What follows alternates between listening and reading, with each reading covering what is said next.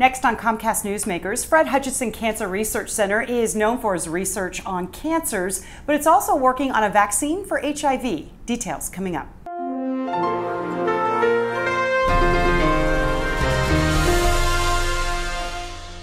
Hi, welcome to Comcast Newsmakers. I'm Sabrina Register. Today we are in Seattle, the Fred Hutchinson Cancer Research Center. And joining me right now is Dr. Julie McElrath, who is Senior Vice President, Director of Vaccine and Infectious Diseases Division at the Hutch. Hi. Julie, thanks so much for joining us. It's a pleasure to meet you, and thank you for having us here today. Thank you. Many people, when they think about the Hutch, they think about cancer and they think about research, and they don't think about infectious diseases. So how did the Hutch come to work on infectious diseases like HIV, malaria, influenza? Right. So cancer diseases and infectious diseases are very well linked.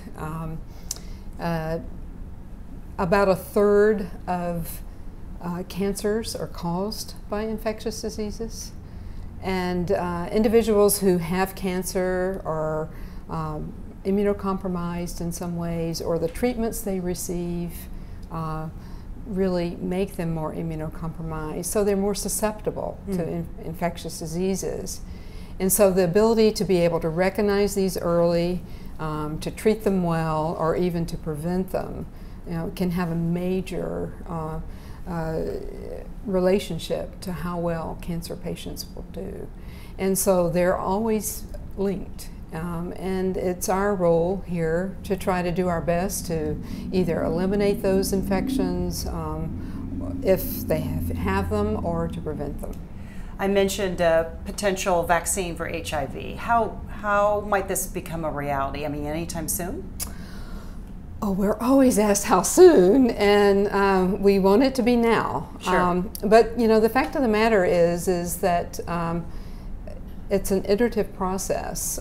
So you have a good idea, you get it into people as quickly as you can, you find out if it works, and if it doesn't work, you find out as much about it as you can about how it could work, and come up with a new brand and then test it again. And so it's an iterative process. You go back and forth.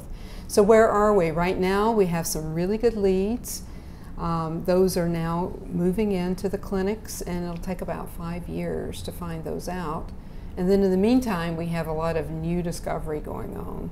Some really good new ideas from basic research and new technologies that we think will then drive the way as we're waiting for these to come out over the next 5 years. Are you talking about another HIV research project, or just other studies that link with an HIV vaccine? Yeah, so there are a lot of clinical trials that are going on now, and some are with one type of design for an HIV vaccine, and then there are others that are testing different ones. So we have a lot of things in play right now, but they're at different levels. Some are at the really first in human stages, and some of them moving up to be tested in larger numbers and to actually determine whether or not they'll work. Okay, so the ones I'm talking about are the ones that are at the more advanced levels to determine whether they'll work or not.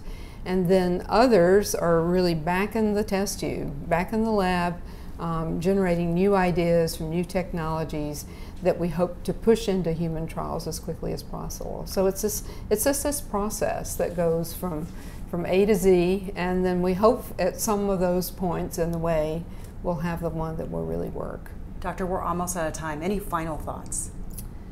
We all want very hard to get an HIV vaccine as quickly as possible. There's such an urgent need. So we're doing our best community-wide, worldwide, to get there. Dr. Julie McElrath, thank you. Thank you. Thanks for watching Comcast Newsmakers.